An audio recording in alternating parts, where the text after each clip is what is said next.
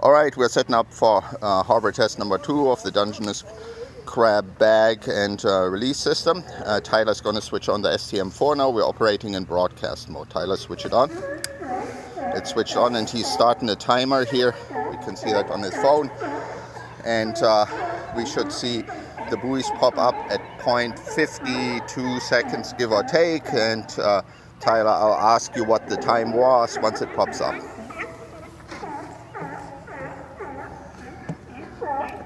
Or you can actually count it down or let me know. We're at 25 seconds right now.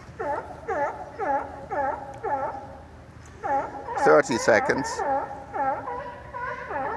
And it takes that long because there's a startup period for the deck box, but usually the deck box would always be on, and so within 10 seconds of the system hearing it, it would come up.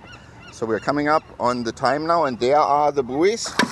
What time did we have? 53.26 seconds. All right, thank you very much. Yeah, perfect, yeah. Okay.